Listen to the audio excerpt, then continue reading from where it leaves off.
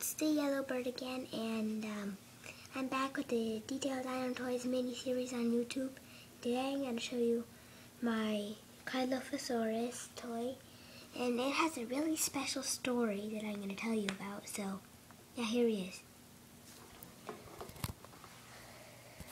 So this guy, well, the story I was going to tell about him is, like yesterday or the day before yesterday, I was like looking on Amazon for, well, Amazon's a site where you can get stuff if you don't know, and I was looking for some dinosaur toys that I might put on my wish list, and I saw a little thing in the side of the page on the computer, and it said top 10 most sophisticated dinosaur toys, and I clicked that, and they only had one down so far, and it was the #1 most sophisticated one, and it turns out that was this toy right here.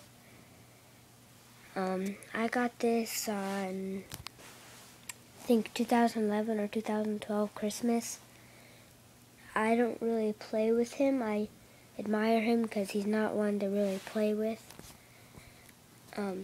So I'm going to tell you about him now.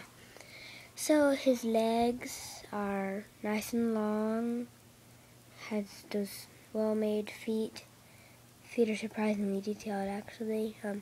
It has a really long tail. And the colors are really cool. It's just beating down like it looks like green water drops, sort of, or leaves, maybe.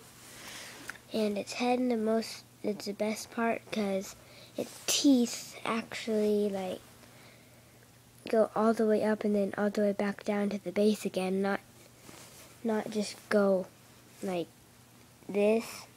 It goes like this, more like that. And of course, for anybody who knows Cryolophosaurus, they probably know it has that crest.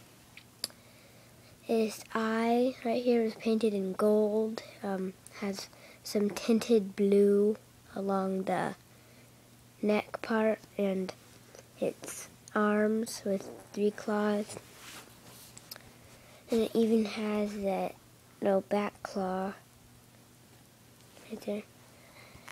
So yeah, and just like all the others, on the bottom it says, it has all those words that says the name, blah blah blah, when it was made, blah blah blah. So it says that this version is 2010, and I think it might be one of only a few Cryolophosaurus toys out there. So on the bottom it says 2010. So yeah. So that's the Cryolophosaurus, and next time I think I'll show you my non-dinosaur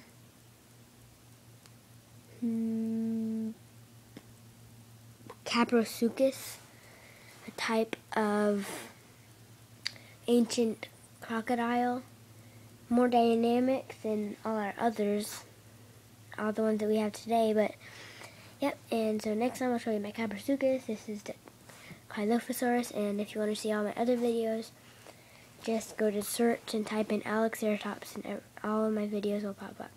Not all of them are detailed dinos, but they are drawing videos, Lego Angry Birds, and things like that. So that's it, Cryolophosaurus. Next time, Caprosuchus. Goodbye.